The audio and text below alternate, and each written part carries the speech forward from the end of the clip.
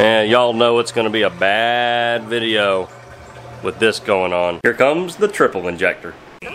Alright, action shot here. Yeah, look at this. Well, how do y'all like how I did my crepe myrtle? I was experiencing crepe murder over here. And, we skinned that thing out. Freaking hate those trees. Little shout out to the awesome t-shirts that Dead On Plastics puts out. I think those are with the design help of the maestro himself, Brad Hardy. So anyways, everybody, welcome back to the World's Worst Fishing. It's great to be back. I've been gone for a couple weeks. Had a couple things happen in my personal life, and then I caught COVID. So round 2 with COVID, a lot better than round 1. Round 1 was miserable. For like 3 weeks, I couldn't even like ball a fist. I had no motor functions, no energy. So much better around this time, thankfully. So glad to be back. This video is way overdue because of those things. We are introducing a new mold. It's new mold day, and that's always exciting. So I've got a couple colors in mind. Really excited to have this mold. It's already been released. You've probably seen it if you follow the soft bait world. Technically we have 2 molds to show you today, but we're going to be featuring one of them, and that is the new AI 3.8 inch RipRap injection swim bait mold. It's like the cousin to the hammer mold. Let's go ahead and take a look. Alright, so here we go. Here is the mold and the bait. I went ahead a couple of days prior to filming this. I went ahead and broke in the mold. This is sort of a cinnamon shiner. So it's a dark cinnamon. The pigment's called dark cinnamon on top with a little bit of copper flake and some black flake, and then the bottom is just clear with silver. So if we hold it up, well, you really can't tell. Sorry, clear with gold. So it makes a beautiful kind of Florida shiner color. So if y'all want to maybe see that one, let me know in the comments below. We can definitely do a video on that. But here is the mold. Let me zoom out just real quick here. Still nice and shiny. Yeah, gorgeous. In fact, we'll show you the side without the bolts. Look at this.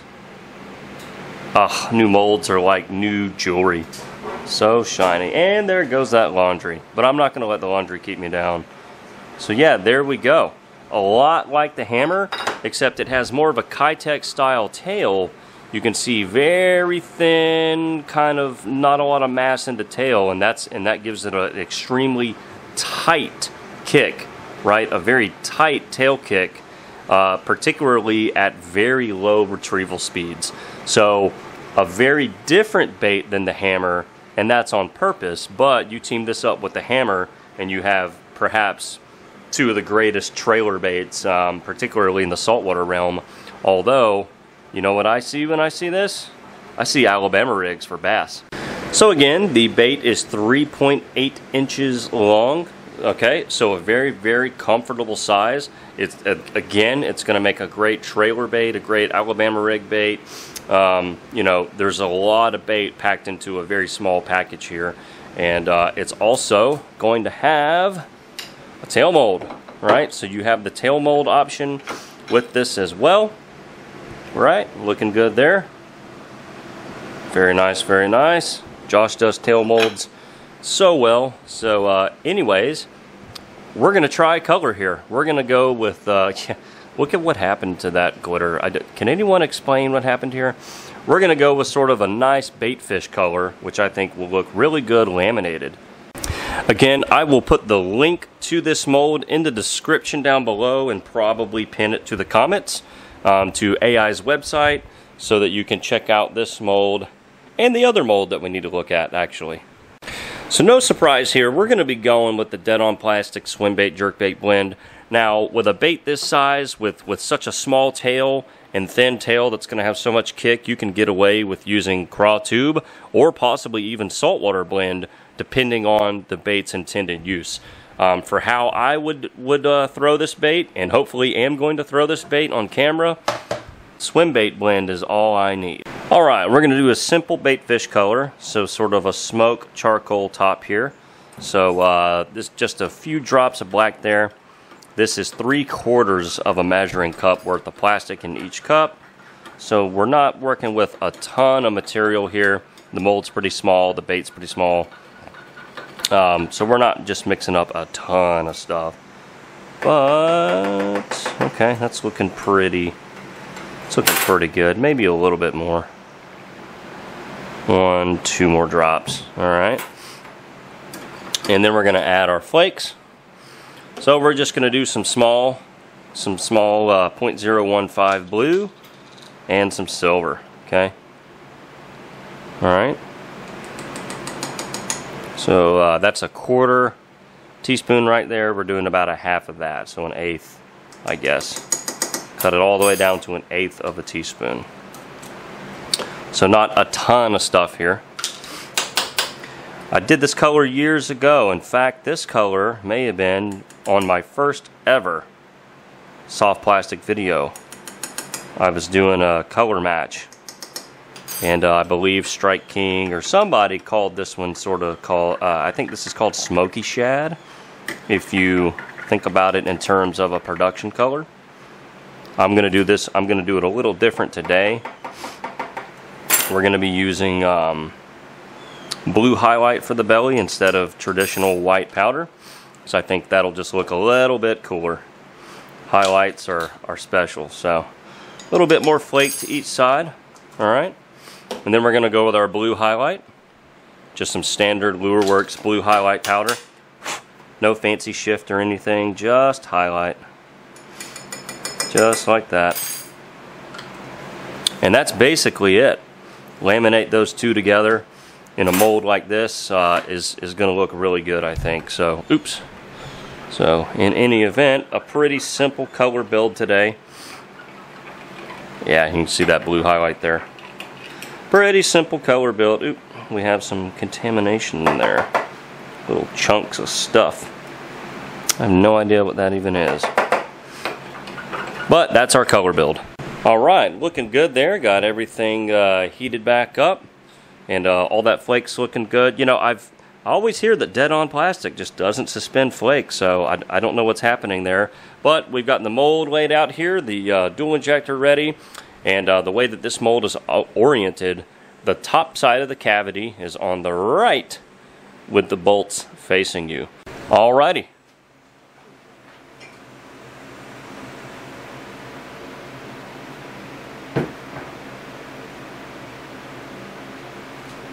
First cavity down.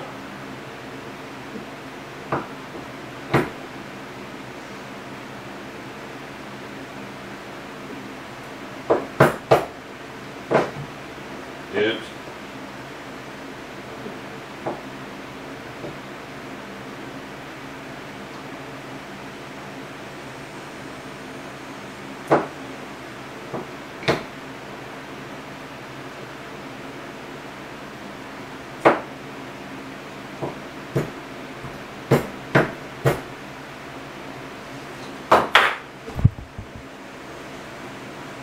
Okay, so I actually do not have drumsticks in the shop today because I had band practice recently because I'm playing a gig soon, unless this hurricane comes here.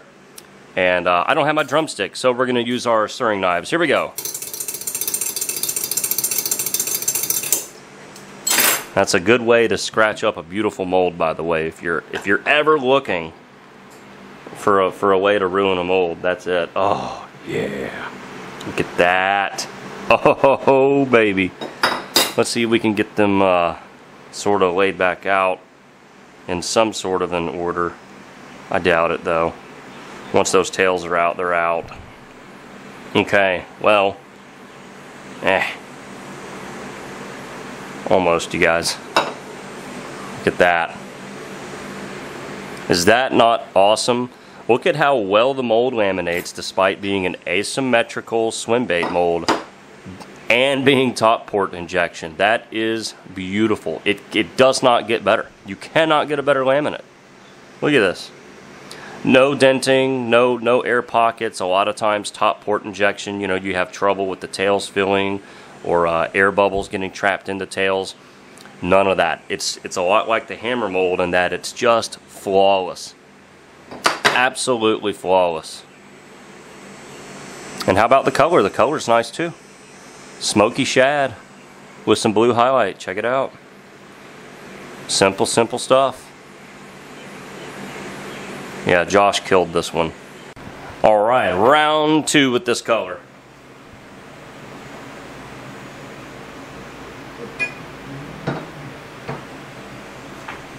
Definitely wanted to make some more of these again.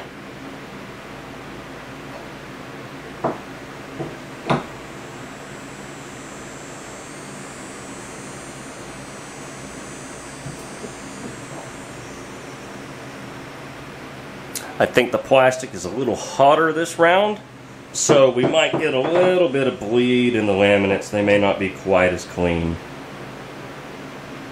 So that is something to keep in mind. Usually the lower your temperature of the plastic is, always the more even your laminates usually are.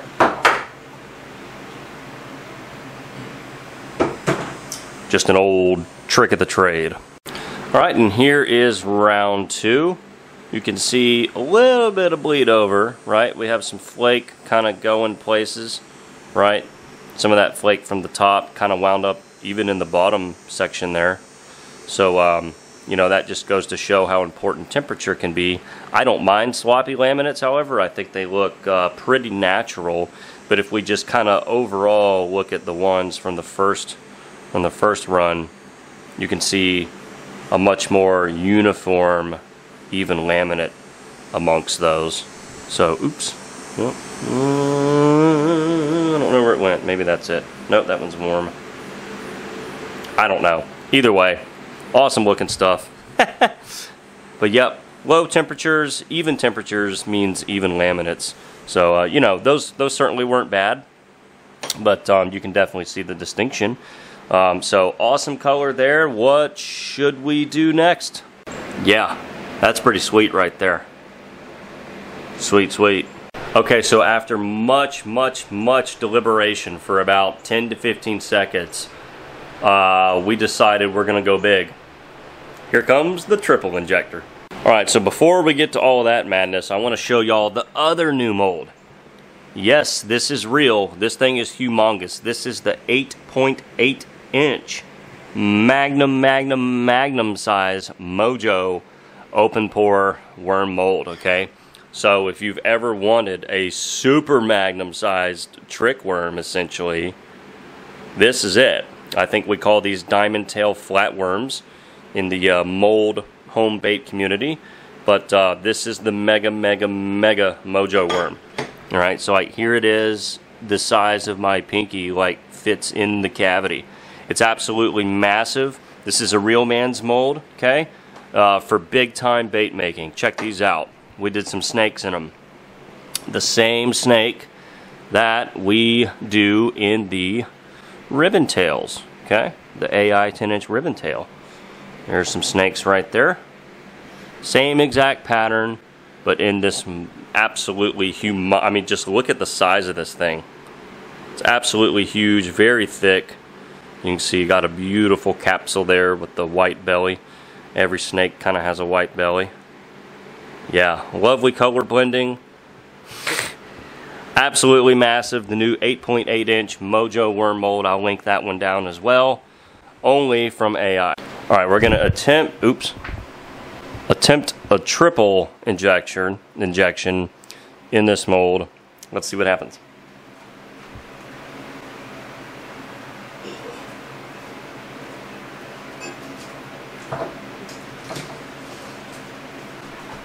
Here we go.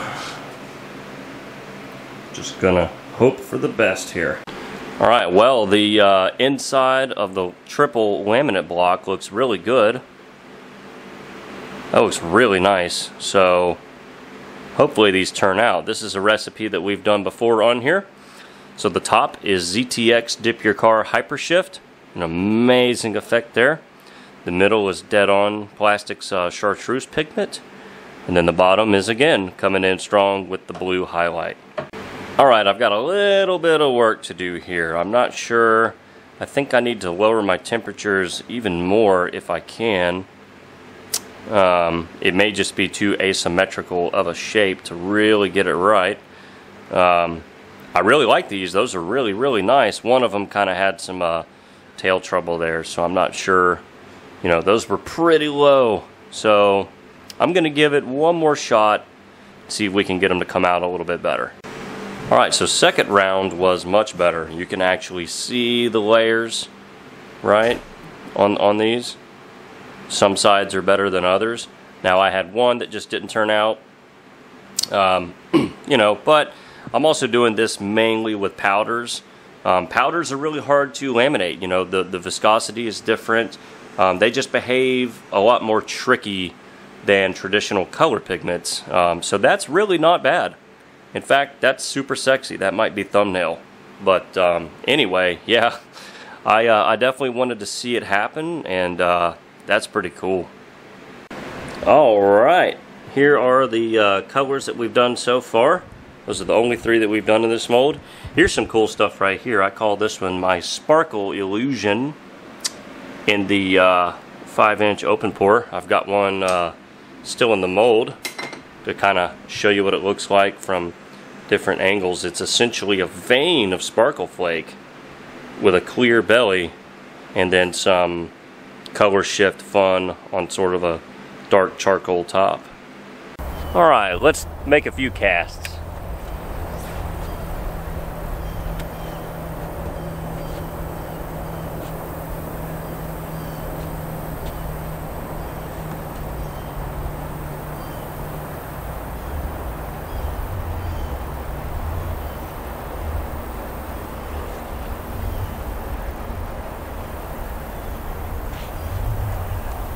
So we'll get some shots of it in the water here soon. The roll with this thing on a jig head. So right now I've just got it on a money head minnow jig head, I think. These are like what I use on Alabama rigs. The roll and the tail kick. This is beautiful. Okay, we're gonna try to get a quick little action shot for you of it coming by the screen. Let's see if we can do it. Oh, it went out of focus. Alright, see if we can just do it this way. Oh, man, there again, the roll. And this is probably not the most visible color there. Yeah, look at that. I don't know if it's in focus. Alright, now I'm really doing some dumb stuff. I'm actually holding the camera over the water's edge.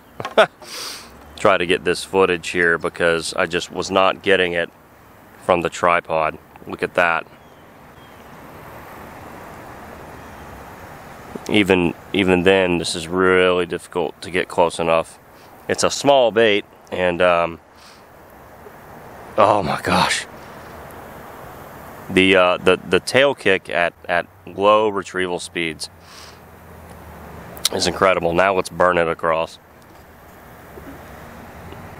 That's the best I can do for you right there, Josh. Woo! Alright, now we're gonna get back on the deck here. Alright, now we're just gonna make a few casts around, and you might hear some background noise. This pond has like big water fountains in it, so who knows?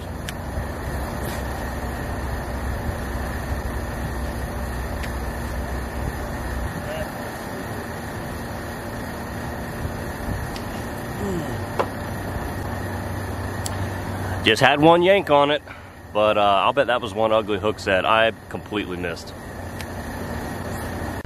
Alright, this pond may have won the battle. We're gonna win the war. We're gonna carry this video over till tomorrow. I'm gonna be out in my parents' neighborhood. There's a chain of 5 lakes where I grew up. We're not done just yet. We'll see y'all tomorrow.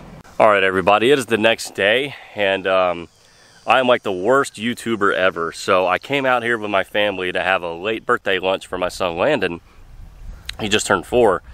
And I was throwing the RipRap around just kind of before we ate lunch. Didn't have the camera going. Caught a nice fish. And I actually do have proof. So I'm going to show you proof. I'll put the picture up on the actual video here. But that literally just happened.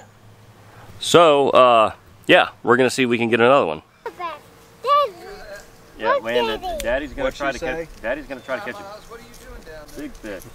I'm fishing. He's fishing. Fishing.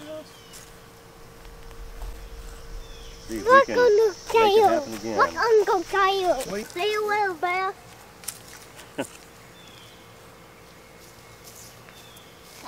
Fish. Cut fish. And little fish. Come on, fish. That's right, Christopher. That's right. Come on, fish. There's a lot of them in here. Hopefully we can catch another one.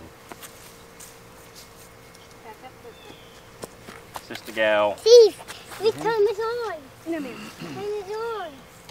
She'll just want to run into it. I know. Like the beach. Yeah. That's his chainsaw. Don't need it Oh, this it'd be week. great if you jacked one on it. I Boy, need it. they almost cut my Not fishing pole. long. It- They cut my fishing pole, too. Let me do it. It's got a nice little, So big, throw some pole in there. yeah, with the wind moving. Like, Tomorrow's a school holiday. A shirt. Let me see. Did we get all that? it's nice. Cheese. You just got, you got weeds on your back. Uh-oh. Oh, look. All right. Action shot here. Is that a bass? Yeah. Yes, sir. Oh, yeah. Yes, sir. Let's get another one. When does that is took my All right, so it actually turns out my dad had his cell phone out whenever I caught that fish. There's about a 15-second clip of it. It's really great because my son Landon and my sister's little boy Miles and all of us are out there and they're all hooting and hollering at the fish. I cannot for the life of me get that file in this video. It just will not work in my software. So I am sorry that I cannot include that in this video.